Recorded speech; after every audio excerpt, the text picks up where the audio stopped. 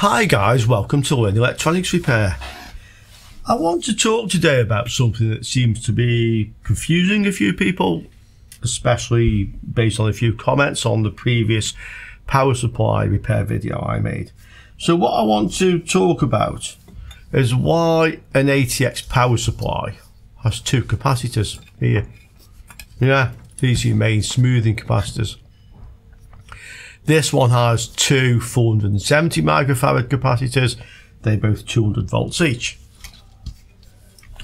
This is a fairly typical ATX power supply, so I'll just briefly explain to you how the whole thing works. I've talked about this before, but hey, we can do it again, yeah. So what we have here, this is the mains voltage coming in, which goes to a fuse to a bridge rectifier. Now this bridge rectifier is made up from 4 individual diodes, but it could also be an encapsulated bridge rectifier. I'll just show you one. It could be something like this. So basically inside this is literally 4 diodes that we see here. There you can see this is marked AC input on the 2 middle pins and then plus and minus, and that's what these 4 diodes are doing.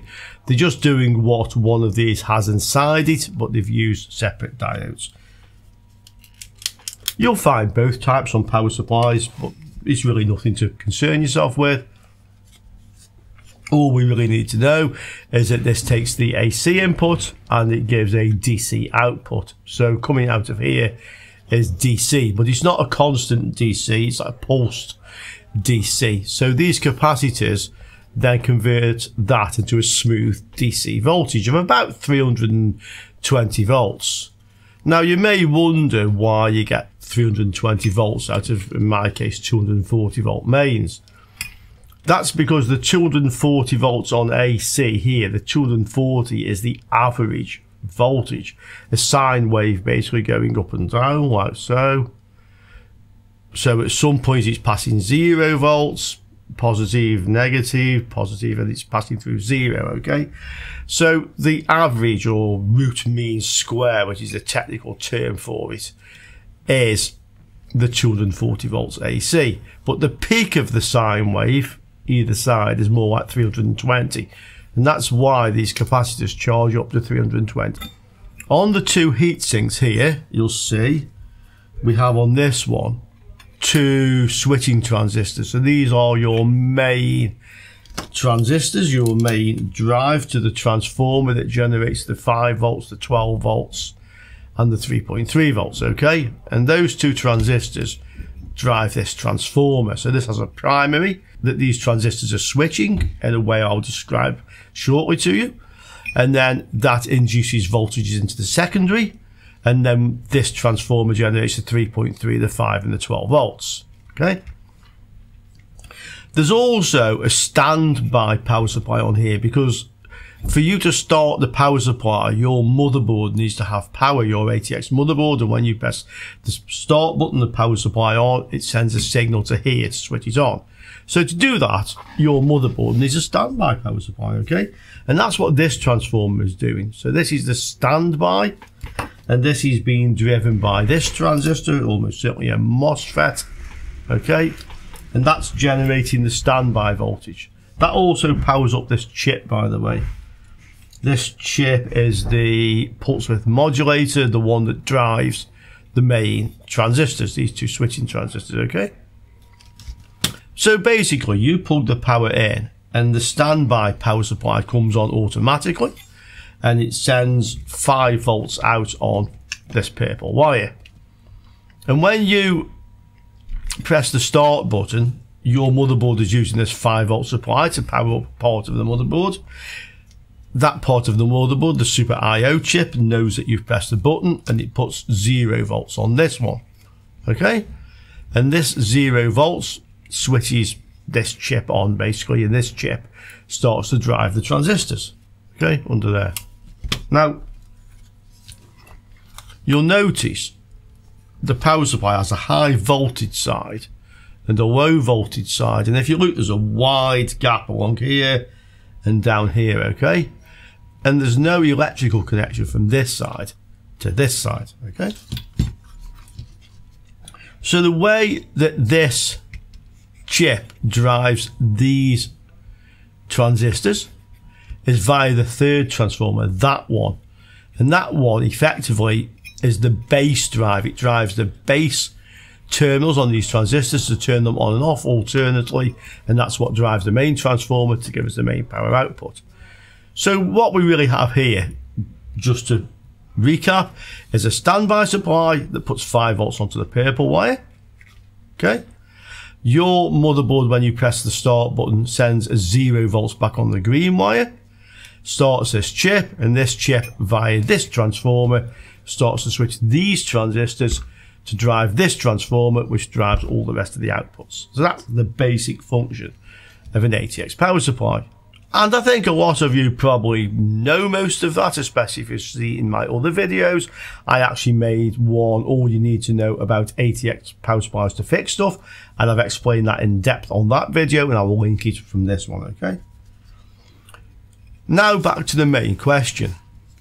Why do we have 2 capacitors here? Yeah, why do we have 2 470 microfarad 200 volt capacitors? Why don't we have one 470 microfarad 400 volt capacitor? Is it because it's cheaper to use 2 200 volt capacitors than it is to use one 400 volt capacitor? Yeah. And for that matter, with this transformer, why do we need 2 transistors to drive it? And how are they driving it? Yeah. How are those 2 transistors working to drive this transformer? And is the fact we have 2 transistors somehow related to the fact we have 2 capacitors? Yeah. Well, to understand this circuit, the first thing we need to know is how these capacitors are connected. Yeah. Let's see. Okay, here are our 2 capacitors, 1, 2, yeah? And I think you can clearly see that one end of one is connected to one end of the other one, but the 2 other ends are not connected to each other. So these are not in parallel, they're in series. This end goes to this end, but these don't go together, okay? The bridge rectifier, which is these 4 diodes, we can see which is the output, which is the DC, okay? Let's have a look. So the AC you can see is coming in here. These are the AC terminals, here and here. And then one end will be positive and one end will be negative coming out. We can actually figure out which one is which just by using diode mode on the meter. But we can also figure it out just by looking how the capacitors are wired up. So, with a bridge rectifier, if we put the red meter lead, and we're in diode mode, onto one of the AC terminals, we should see a diode junction to one side, that side, yeah? If we go to the other AC terminal, we see a diode mode. So, effectively, I'm putting the red lead on the AC, I'm putting positive in, and it's coming to here. So this is the positive end of the bridge rectifier. And this will go to one of our capacitors. That one, meter was just giving me a bit of a strange reading there, dodgy lead. Okay, so the positive end goes to here, yeah? And if we look, you'll see that's the positive side of this capacitor.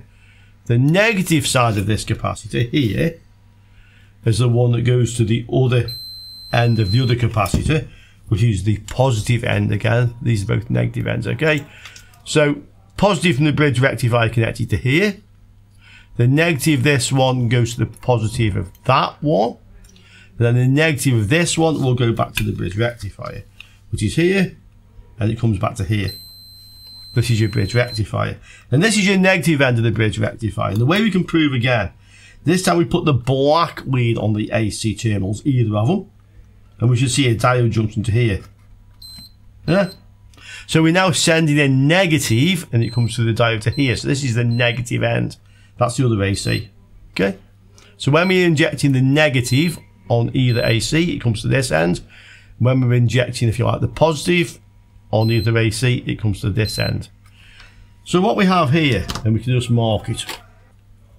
This is positive, and this is minus.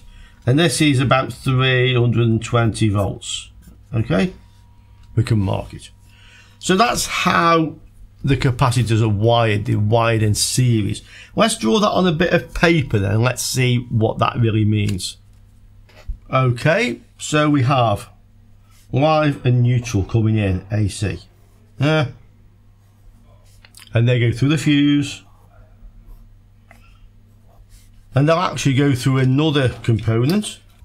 This thing here, this black thing, this is not a capacitor. It's actually a thermistor. It's a negative temperature coefficient.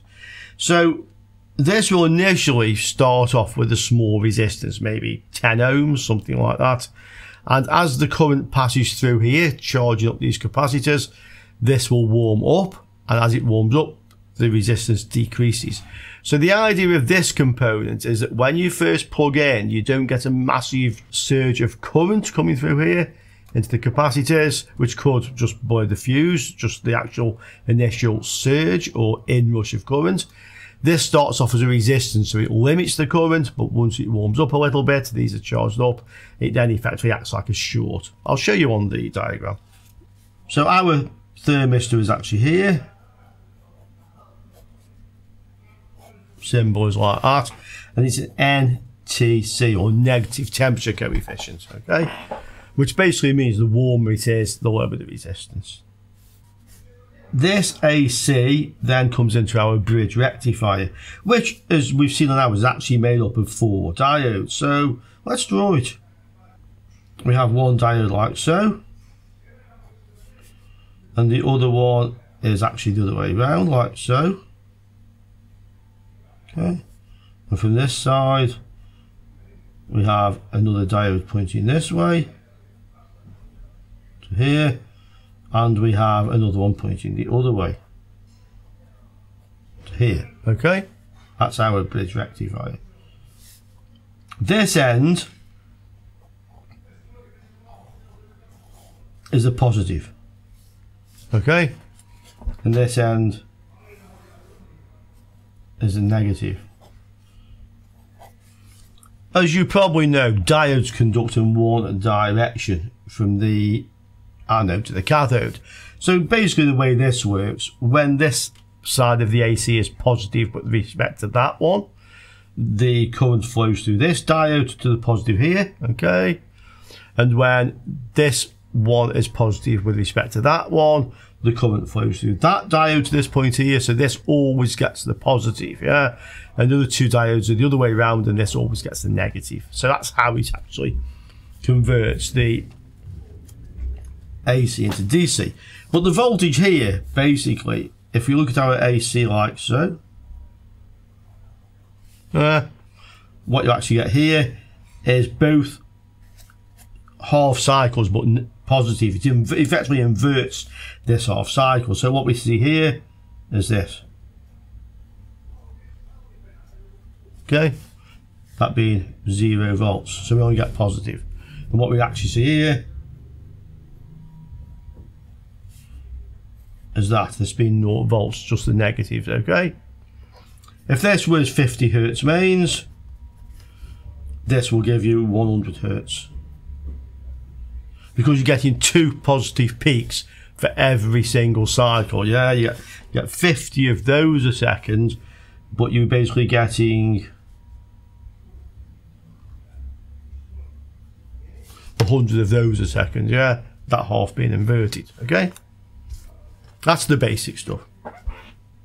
This then goes to our 2 capacitors, and we know because we've just looked at them, they're wired like this. Okay, in the middle, connect together. 470, 200 volt, 470, 200 volt.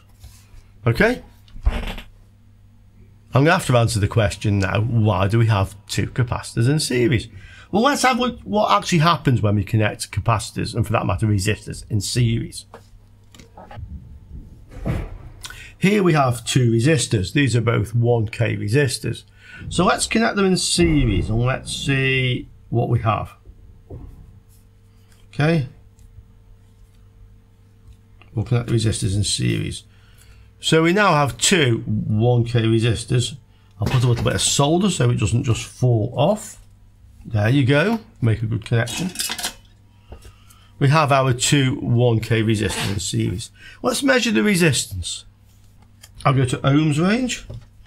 So this resistor reads 1K almost. 0.995 over K. It's 1K. And this resistor also reads 1K. And the two together reads almost 2K. So if we put two 1K resistors in series, we get 2K. Okay? One adds on to the other one. Let's try that with two capacitors. So this is a 1000 microfarad capacitor, 16 volts, okay? I knew it was here somewhere. Here's another one, yeah? So we have the two capacitors. So let's connect these in series as well. And these are polarized. You have a positive and a negative. So we're going to connect these like our ATX power supply.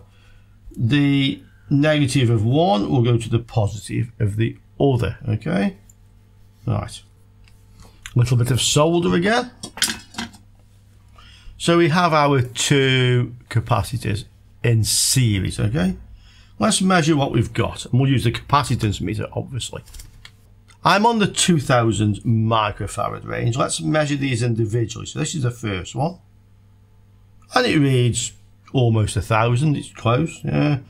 And the second one reads almost 1000. Now let's read across the two of them, like we did with the resistors. Do we get 2000? No, we don't. We get 400, almost 500, yeah? So when we wire two capacitors in series like this, we don't get the sum of them. We get half if they're both the same value, okay? So two 1K resistors in series gave 2K. Two 1000 microfarad capacitors in series gave 500 microfarads, okay? Let's put some voltages onto these with my bench power supply. I have my bench power supply set to 30 volts. I'm sure you can see it if we just angle this over here. Yeah, you can see it there. 30 volts. Let's connect our resistors. We'll put the meter on voltage range. And let's see what happens. So we'll put 30 volts across the two resistors. Okay. They're not getting particularly warm because there's not much current flowing. Let's measure the voltage. So from the negative to here, this is the 30 volts coming in, yeah? Just do it where you can see it. So negative to positive, 30 volts. What's on the junction? Well, we have 15 volts. Okay, so half the voltage is across this resistor and half is across this resistor. Yeah? Let's try that with the capacitors. You know our capacitors are only 16 volt capacitors, yeah? What's going to happen? So we'll put the negative onto here. And we'll put the positive onto here, yeah? Let's see what actually happens. Well, little spark. You like little spark? The reason we got a little spark is because the capacitor's charged up suddenly, yeah? So the voltage across our capacitors is 30 volts. What's across this one? 15. And this one? Just slightly less, 14.97, 15.1. So you can see that although we connect two capacitors in series, we get half of the capacitance. It also acts as a voltage divider, the same that this does. So if you have two equal value capacitors in series, you get half the capacitance, you get a voltage divider, so the voltage across this one is half of the total, and the voltage across that's the other half of the total. Yeah. And you can use 16 volt capacitors, two of them together, which will now withstand 32 volts. So that's what actually happens. let's look at our circuit now. We have our two transistors down here, and we also have the transformer coil. Okay, so let's get the meter onto ohms range. Okay, to bleep. Okay, ohms range. Our two transistors are here and here. There's 3 pins and 3 pins. Okay, so we know this is the positive end of the bridge rectifier. We can see, in fact, the track comes up here to the capacitor and it goes across to this transistor. So this transistor is actually connected to the positive 320 volts. Okay, and the other side of the transistor here, you can see it comes to the middle pin on this one. So that's the junction between the two. They're in series, and this one will go back to the negative end of the bridge rectifier. Okay, so not only are our capacitors wired in series, our transistors are also wired in series.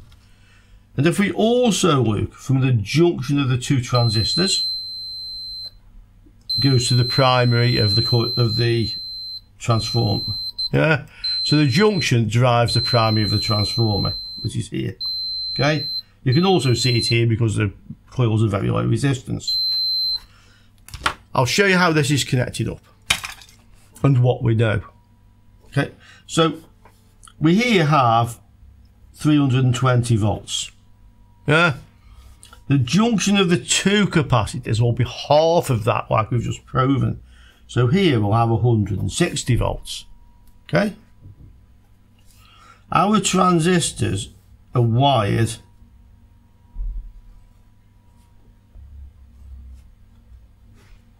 like so.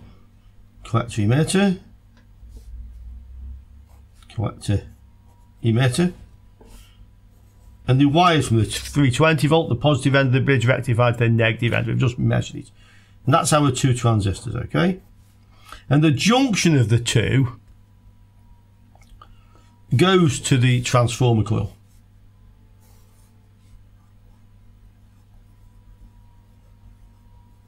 Okay, now there's two ways this circuit can work, and I'll show you the most basic way. So in the most basic way, the other end of this transformer coil goes back to the capacitors like that. Okay, so it's connected between the junction of the capacitors and the junction of the transistors. These transistors are driven by the pulse width modulator chip, but it doesn't switch them both on at the same time. How it works is this. This one switches on, so it gets a pulse on the base, okay? That switches this one on, and then after a very short period of time it switches off again. Now the other one switches on, so that's this one. So this switches on. I'll just draw some dotted lines so we know where we are. This one switches on here and switches off again. Okay, then the other one switches on again. Okay, off again, and as this one switches off, this one switches on again. So you can just, the junction there, not junction, that point in time there, this switches on again and off. So basically they are being driven in antiphase, one then the other. Okay,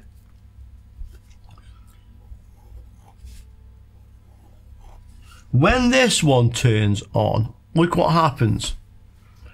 This end of the capacitor is at 320 volts. This says at 160, so there's 160 volts across here. When the transistor turns on, effectively, that transistor becomes a short. So when it's on, effectively, this point is connected to this point. Okay, and we now have a circuit from the positive of the capacitor through the transistor, which is effectively 0 ohms, through the coil, and back to the other end of the capacitor. So this capacitor will do what a capacitor does when you connect both ends together. You know what a capacitor does when you short it out. It discharges. So at this point, this capacitor will discharge, and it does it via this transformer winding. So it sends current like so in this direction. Okay, This end of the coil is positive, and this end of the coil is negative. But before that can fully discharge, this transistor will switch off again. Okay, and the other one will switch on. What happens now? Well, now this transistor is effectively short circuit. Yeah, this one's off again. So we have a similar thing. The positive end of this one, this is the positive end of this capacitor. Yeah, that's the negative end. The positive end of this one is shorted via the coil, via the transistor to the negative end. So this capacitor will effectively try to discharge, or it will discharge somewhat, and this will send current that way through the coil. So this is now the positive end, and this is now the negative end of the coil. The current goes that way. Okay? In the meantime, this one's charged back up again, by the way, and this transistor now switches off, this one switches on, and it goes again. So very rapidly, and hundreds of kilohertz, a very high frequency, the controller will switch these two transistors and alternatively short each of these capacitors, but it shorts them via the transformer primary, and that's why you get, coming through your transformer, effectively you get an AC signal. A square wave AC signal, yeah? And the voltage as such, look, that point is the 160 volts, that's the midpoint, yeah? Think about it, when both these transistors are switched off, if you measure the voltage here, because that's just a wiring, it's just a piece of wire, the voltage here will be the same as the voltage there when they both switched off, yeah? So the mid voltage is 160 volts. The lowest voltage is 0 when you short this one effectively through this transistor, okay? So the lowest voltage here is 0 volts. And the highest voltage is 320 when effectively you short this one through this transistor, okay? So at this end is 320 volts. So your waveform is actually 320 volts high, but one end of your transformer has 160 volts on it effectively all the time, the midpoint. So what you see here is a waveform that is plus 160 volts, minus 160 volts, if you took that as a reference, if you measured from here rather from here, okay? So that's how the circuit works, almost, yeah. And this is called a half bridge.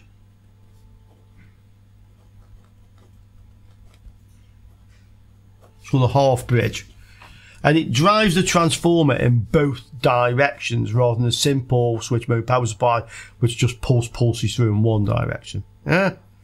There's another upshot from this. On the output there'll be a number of secondaries, but on the secondaries they wire like this. You have a center tap on the winding, and we have, I'm going to run out of space, sorry guys. The secondary winding is like this, okay?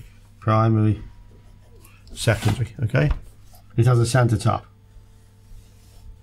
That center tap is the 0 volts on your ATX power supply, the black wires. That's the black wires, your ground, yeah? From each end of this transformer, you'll have a rectifier diode like that, okay? This end is your plus, let's say this is a 12 volt supply, yeah?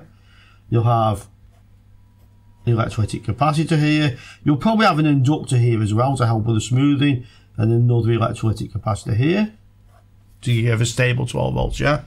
And this one connects back to there. So when you pull current through your primary that way, it induces current into the secondary that way. This end becomes a positive, and this diode conducts, yeah, and sends to there. So this goes positive, yeah. When you pull current through the transformer the other way, okay, the secondary pulls current the same way, if you like, and this end becomes a positive, and this diode conducts, and you still get a positive here. So this is full wave rectified with 2 diodes. Whichever end of this is positive, that diode or that diode conducts. That's why on the ATX Power Supply, you've often seen it, your rectifier diodes, I can't clearly see them on this one, I'll show you some, but your rectifier diodes are double diodes. I'll show you one or 2. Your rectifier diodes on your ATX Power Supply, if you ever looked at like this, yeah, where the 2 diodes effectively back to back, that one's marked, that one isn't,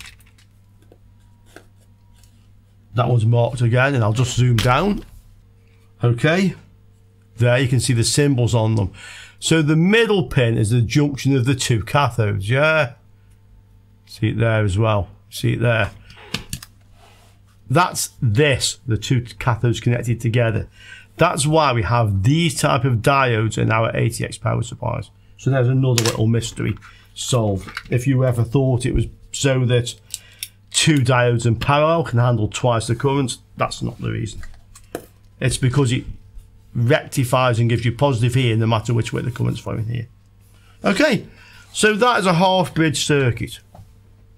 But there's a little bit more to this story. So let's have a look at our circuit board again.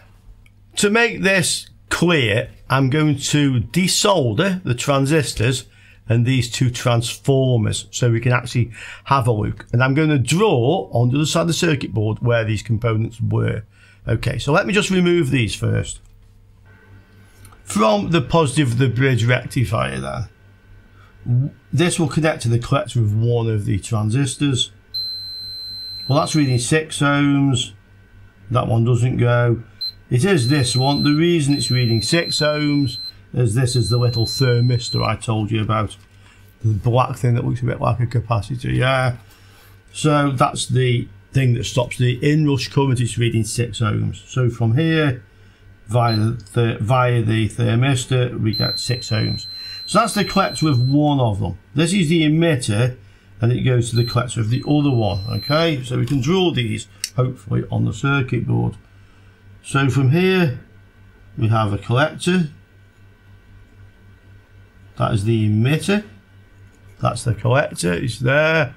Okay, and that's connected via this track, via this thermistor to the positive, so you can see that, yeah.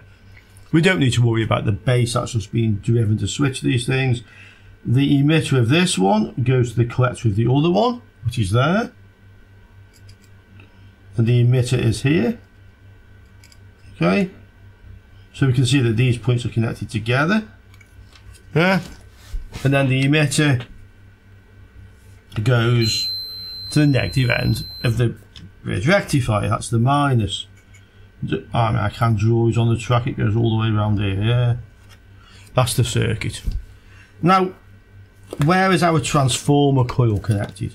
Well, we know it connects to the junction of these 2 transistors, emitter, collector. Okay, and that goes to the primary, which is here. So that is the junction of our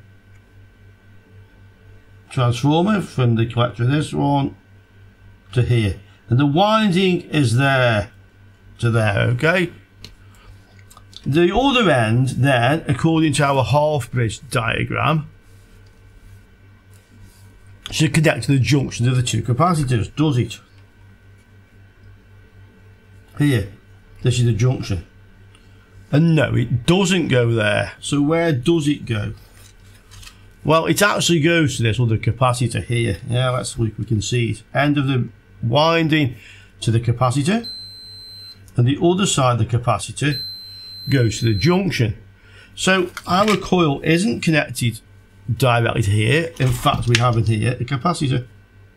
Okay, on our circuit. The capacitor is this one. It's about, let's see, what is it? It's 105. It's a 1 microfarad capacitor. 1 microfarad, 250 volt. So that goes there. Okay. How about how the end of the transformer, this end, connects to here? Because you can see it doesn't come across where I've drawn this track at all. It goes somewhere else. It goes to here. Yeah, you can see, in actual fact, this doesn't go down here. It goes to there.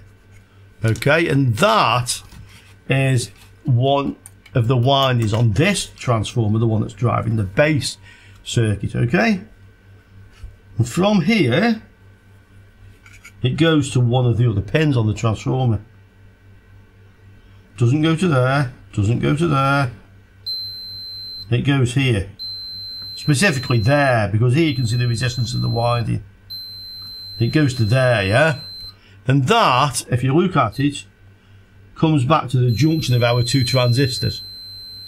Okay, so on our diagram, as well as having the capacitor here, we also have another coil here, and that coil is one of the windings on this one that's driving the base. Now I'll explain what this is doing. First of all, this winding, so this is part of the small transformer that's also driving the base, and as you can see when I was looking on there, there's also another winding on here, and the other winding is the one that actually drives the base circuit, okay, from the pulse width modulator. There's other windings on here as well.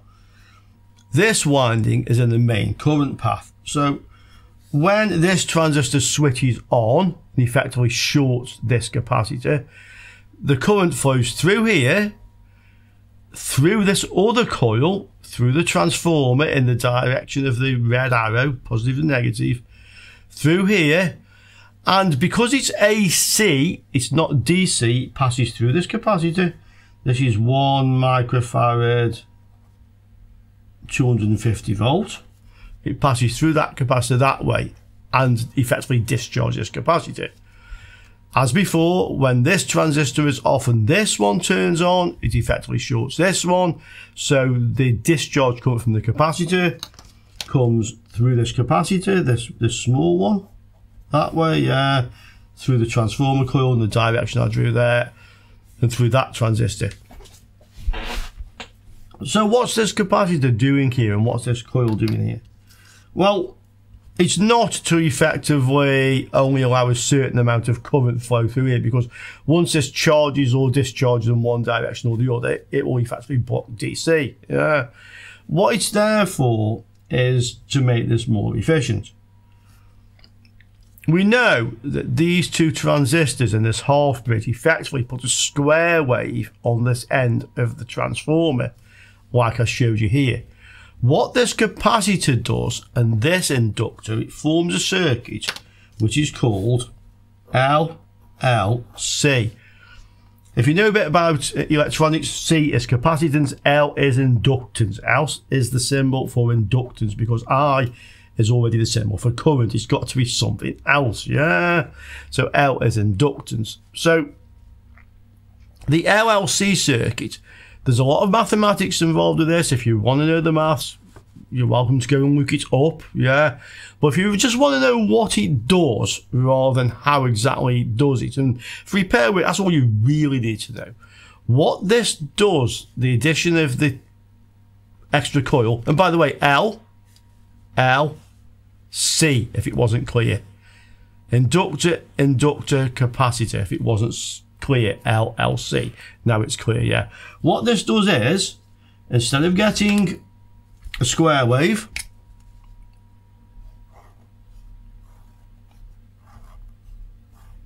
driving your transformer, this is what's called a resonant circuit. Yeah?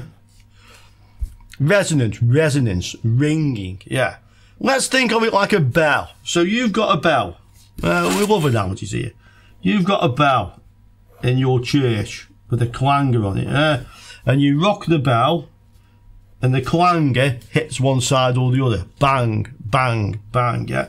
Effectively, that clanger is like a square wave. It's hitting this end, then it's hitting that end, then it's hitting this end, it's hitting that end, and so on, yeah.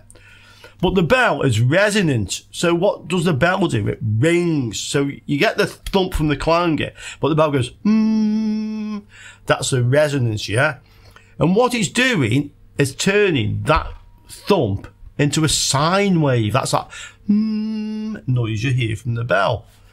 And that's what our circuit does. This has physical resonance, ours has electrical resonance. So having this circuit basically turns that square wave into a sine wave. I don't draw them very well like this, but you can see it.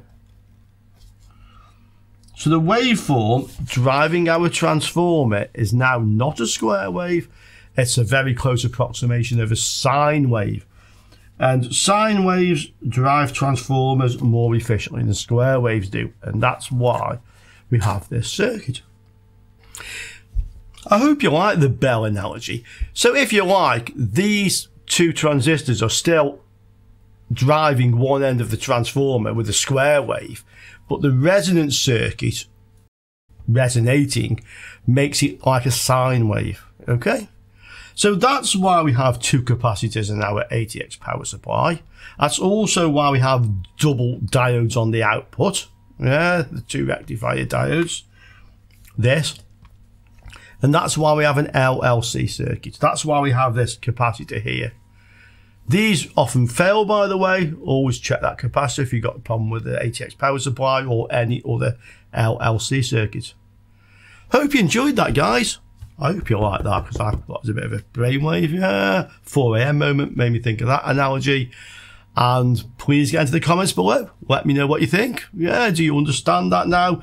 Did you have problem understanding it before? Is it clearer? Comments, guys. And I'll see you all soon on another Learning Electronics Repair video. Ciao for now.